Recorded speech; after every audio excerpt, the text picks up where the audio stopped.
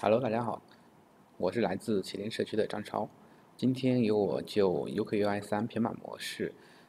进行一个简单的技术分享。首先介绍一下 UKUI 当前的一个最新的进展，取得了哪些成果和实际的应用案例。然后呢，我会具体分享一些新增平板模式的几个主要特性。最后呢，再来谈一下 UKUI 的未来，还有哪些重点需要开发和完善的功能点。首先，简单介绍一下 UKUI。UKUI 是麒麟团队主导开发的一个轻量级 Linux 开源桌面环境。当前默认搭载使用在 U70开操作系统和银河麒麟、中标麒麟操作系统的商业发行版中。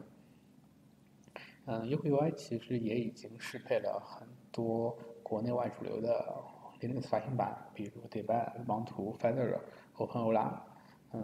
这些都已经进入了他们的官方仓库，未来将会推广到更多的一个 Linux 发行版中，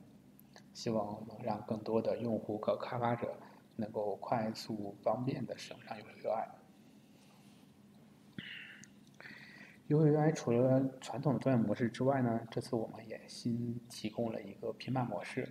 来满足平板硬件形态和各种使用场景的需求。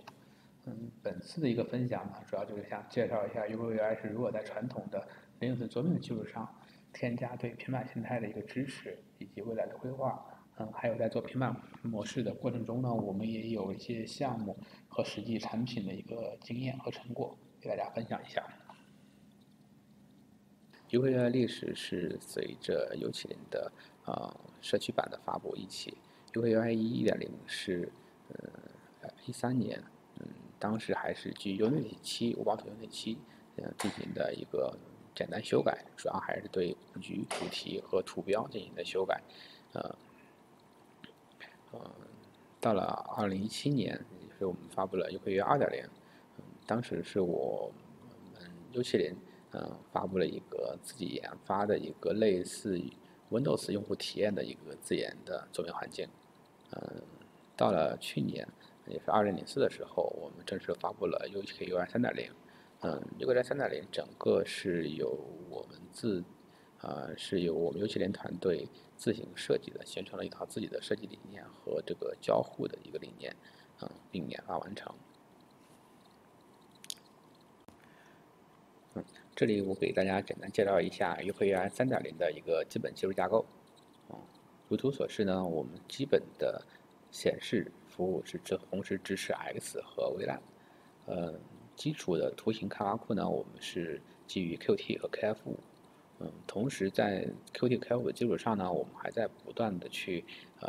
封装和编写自己的一个高级接口。在此之上，我们完全重写了一个各种核心的桌面组件，包括开始菜单、任务栏、侧边栏、登录、多任务视图、文件管理器，等等，10几个桌面核心的组件。在此之上呢，我们还有很多桌面环境的套件，基本应用，也基本上会大量的字眼，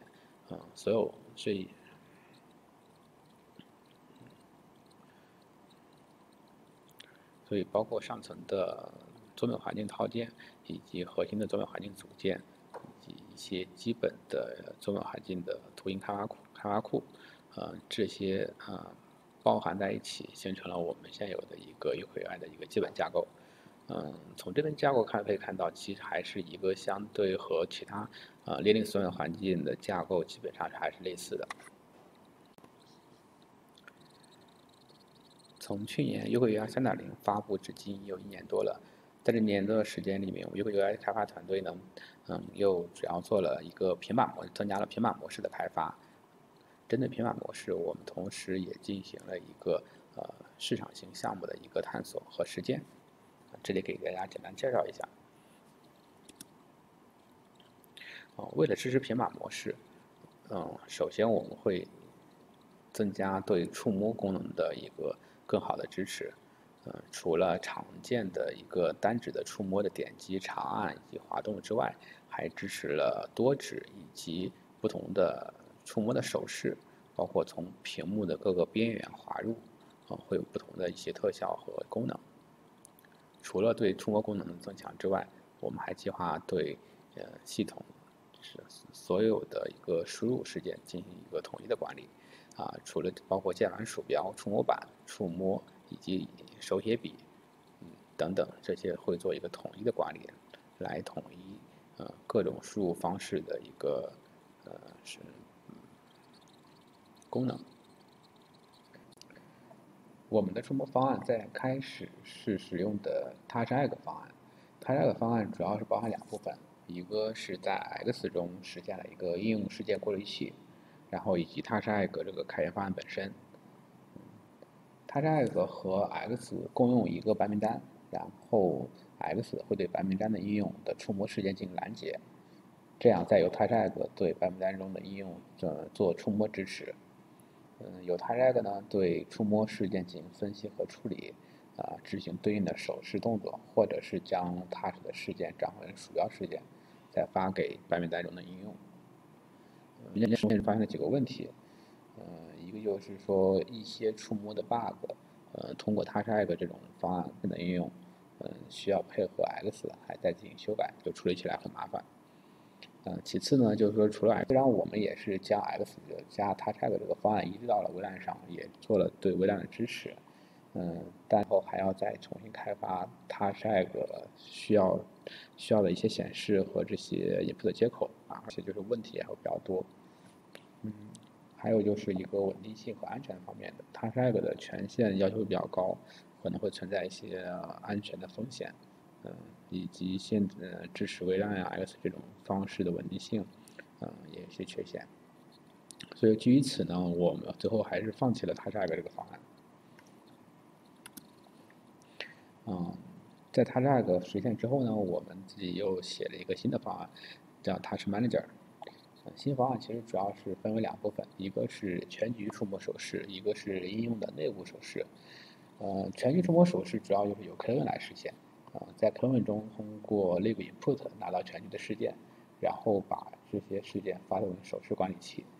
手势管理器会将手势发送给每个手势识别器。所有的识别器会成一个手势的竞技场，只要有一个手势识别器它的手势被满足，那么手势管理器就会执行该手势动作，就不再将触摸事件继续向其他的手势识别器分发，也就是将其他的手势移除这个手势竞技场。而另外一个应用内部手势呢，是指是通过插件来实现的一个手势识别。比如说支持对 Qt 来讲，就是以 Qt 程序为例，手势识别的插件就类似于一个 QPA 的一个插件，将所有Qt 的应用都会加载这个插件，这样的话就会所有发送给 Qt 应用的事件都会被应用内部的 widget，获取前呢会被这个手势插件来去鉴定到，这个插件就会对这个触摸事件进行行为的分析和处理，然后在特定情况下呢就会实现一些手势的效果，比如我们实现了对所有的一个滚动条实现一个惯性的滚动。新方案现在就是觉得有几个优势，一个就是新的方案呢，其实它主要是在 Kylin 内部进行手势的处理，不再需要像 TouchEgg 一样做一个外挂一样，向外暴露接口，安全性更高，而且对窗口的处理，尤其是对窗口的移动特效这些会很方便，而且扩展也很方便。然后就是新方案这首次注册也比较灵活，因为采用了一个手势竞技场的概念，每个手势都对应一个单独的手势识别器，可以任意的注册、注销等特定的一些手势。新的方案由于是基于微软的，新的方案由于是基于 Kylin 的，所以在对微软的支持中，会有更好的一个效果，可以天生拿到一个更高的权限，对于边缘全局的事件和窗口标题栏的一些冲突呢，也更加可控。而且就是新的方案对于 Qt 和 GDK 这种应用呢，是采用一种插件的形式，只要安装了一些相对应的触摸插件，就可以即插即用，而且不会破坏原有的文件。如果某个应用程序不想使用插件，那么其实应用程序只要本身自己添加一个属性来拒绝使用相对应的插件就可以。当前我们现在已经针对 Qt 和 JDK 开发了一个插件，实现了部分的程序内部的一些手势动效。这个方案Touch Manager 这个方案我们现在还是刚起步中吧，主要是以触摸的手势功能实现。后续还有很多工作要做，比如说一个就是手势的一个动画效果，会后续逐步添加。然后我们也计划会把触摸板以及压杆笔全部纳入 Touch Manager 的一个管理，将所有的触摸一些手势事件，一个从设计交件和管理上来讲，也能统一的进行支持和管理。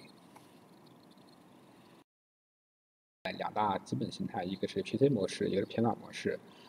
在实际的硬件形态中，其实还存在更多的像账户模式、书本模式这些通过不同的旋转角度和屏幕的位置，会产生不同的一些状态。这些我们操作系统需要去响应和配合。于此呢，我们就开发了一个状态管理的一个组件，来监听底层硬件状态的一个变化，比如陀螺仪笔记本盖子的状态，并通过计算并过滤出当前所需要的一个数据，给出我们直接应该是当前系统应该处于哪个状态，同步提供给应用。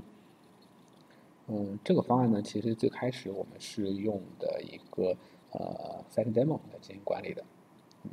对翻折呀动作和一些防抖的处理都是在 set demo 里面去做的。但是呢 set demo 作为一个配置管理服务，不应该承担这些职能，而且就是对硬件的耦合性太高。所以后来我们又把它单独提供一个状态管理的服务。这个服务其实主要提供以下的功能。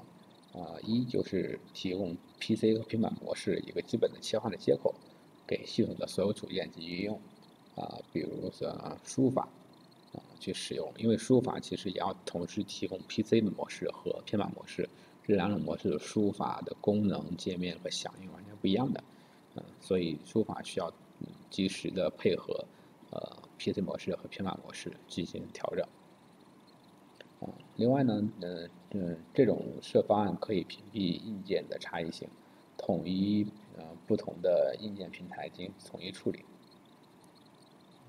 另外呢，也是想统一的把状态管理的出入口以及状态的切换逻辑进行统一的实现和管理。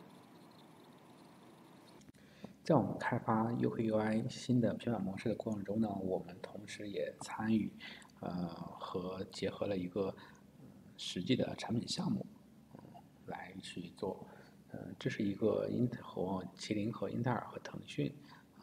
以及惠普面向教育行业，也就是 K12用户推出了一个专属的教育学习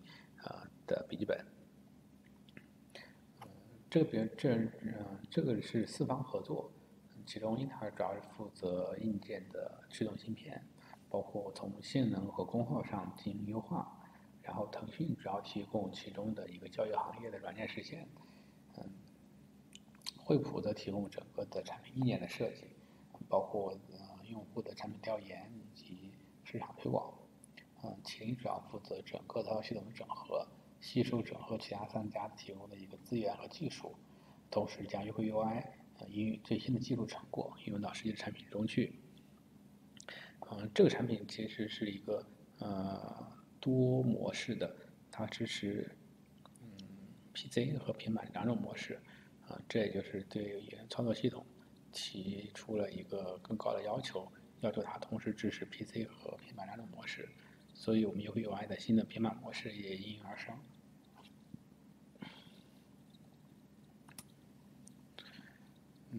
除了 PC 和平板两大模式之外呢，其实这个整个设备中，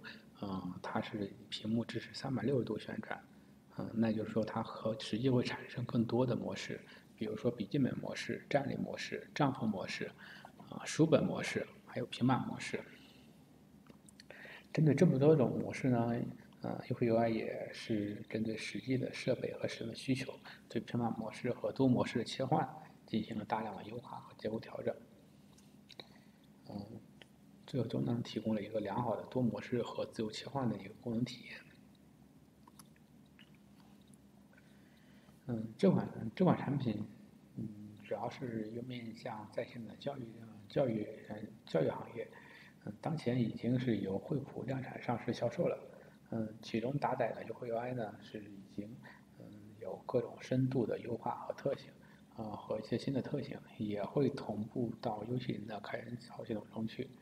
以后后续并也会不断的去迭代和完善。同时支持 PC 和平板模式。这个笔记本是可以支持360度旋转，当360度旋转屏幕翻转后，就会自动切到平板模式。同时还除了用触摸之外，还支持压杆笔。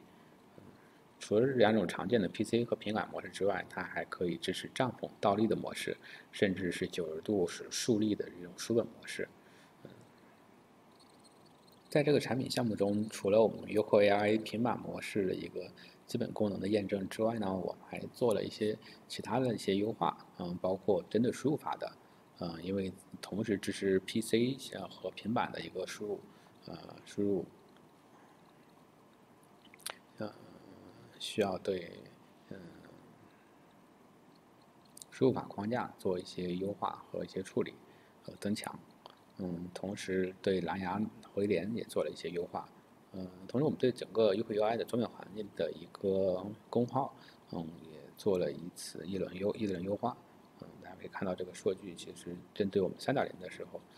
性能要优化要提高很多。OK，下面给大家具体介绍一下在平板模式中引入的一些相关的一些特性。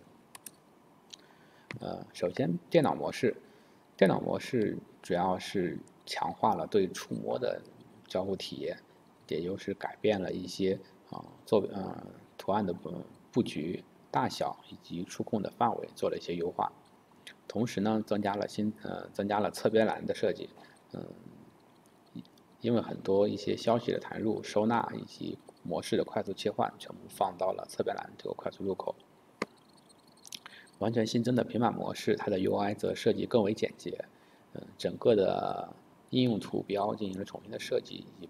布局间距全面是按照平板的操作体验进行设计和实现的。同时，主页也增加了一个小工具插件的一个区域，可以放置一些常用的一些插件。这些小插件同时也支持收纳功能，可以通过滑动去方便的快速的去隐藏这些小插件。同时存在 PC 模式和平板模式，那么它的模式切换可以通过自动侦测硬件的形态来切换到对应的模式。同时用户也可以通过侧边栏去点击，手动去切换。手动切换平板模式和 PC 模式。同时，平板模式最大和 PC 模式最大的一个区别就是对应用的展现形式。平板模式的展现形式以单窗口全屏的形式，这样使应用可以最大化的得到一个平板状态的一个体验。同时，侧边栏则是从屏幕的最右侧向左侧滑出即可以呼出。它包含了很多的快捷键和方便的进行网络和模式的切换，以及亮度和声音的调整。同时，侧边栏还包括了消息的收纳和系统消息的提醒功能，方便用户快速的一个查看系统消息和应用消息，也可以及时的跳转。平板模式带来的另一个特性就是新的任务切换、多任务视图。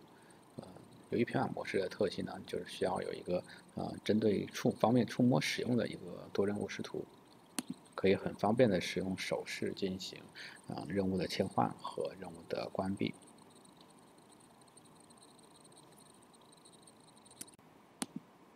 在平板模式下的文件管理器和 PC 模式相比，我们并没有对它进行太多的界面上的一个修改，而是更多的优化了它的触摸的操作，增加了复选框以及手指选中打开右键相关的一些功能，使触摸更易用。同时，我们还新增了一个全局搜索功能，通过4指向下滑动就可以立即呼出全局搜索，可以精准的匹配中英文，以及方便本地和网络资源的搜索。大家可以看到，平板模式其实很大的一个工作就是新增一种新的交互方式。在传统的鼠标、键盘以及触摸板的基础上，需要增加触摸、手势以及压杆笔对操作系统的一个使用的支持。这里我们当前做到的是，在用户在任意的 PC 模式和平板模式下，都可以交替的使用鼠标、手势、触摸板、压杆笔等设备进行操作。在用手势或者压杆笔操作的同时呢，鼠标指针就会自动被隐藏。而且针对触摸板和我们用触摸手指去进行的操作，基本上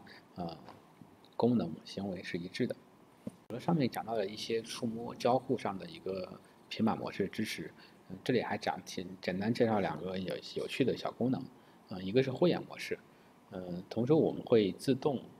做优惠 UI 可以根据当前的一个时间自动切换深色和浅色的主题，同时也可以支持用户自定义屏幕的亮度以及主题色彩的一个深浅。另外，我们通过 AI 识别的技术，可以识别到用户是否是当前在盯着屏幕，当用户连续注视屏幕一定的时间，或者是用户的眼睛距离屏幕太近，就是坐姿不正确的时候，我们也会弹出提醒用户使用时间过久，或者是坐姿不对，太靠近屏幕会伤害视力这种提醒。同时我们还支持智能的根据用户使用的场景来调整色温，减少对眼睛的一个刺激。同时，我们在光线传感器和色彩传感器的一个配合下，我们可以做到自动根据用户所在的一个场景来自适应调节屏幕的色温，来减少对眼睛的一个刺激。另一个有趣的功能点就是统一的一个身份认证，将原来传统的一个本地账号变成了一个云端微信账号，用户可以直接拿出手机扫码登录操作系统。OK， 以上简单介绍了一下我们UKUI 当前的一个现状，下面简单谈一下我们未来近期的一个规划。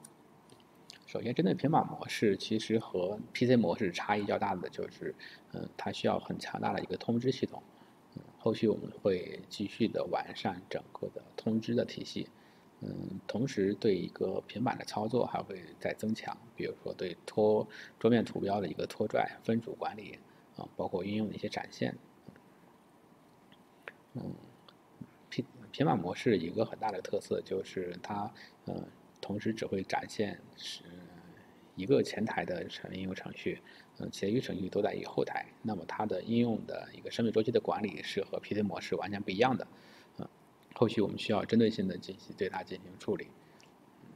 同时，现在我们UKUI3.1在平板模式上面一些动画效果还比较欠缺，之后呢我们会继续完善。平板模式对电源管理的要求会比 PC 模式更为苛刻，因为它的使用场景一定是一个需要低功耗、省电的模式的一个状态。这也是后续我们需要一个重点需要对它优化的地方。同时输入的话，一个是压杆笔以及触摸的输入法，整个的输入体验也是我们需要下一步优化的一个方向。同时对 AI 的一个支持，包括整个桌面环境对语音和动作的一个交互，还有一个对基于 AR 的一个数据搜索，这些都是我们后续需要探索的一个方向。OK， 非常感谢大家，以上就是我今天的一个技术分享，欢迎大家来关注我们UKUI3，关注UKUI，参与到我们UKUI和UKUI3的一个开发中。好，谢谢大家。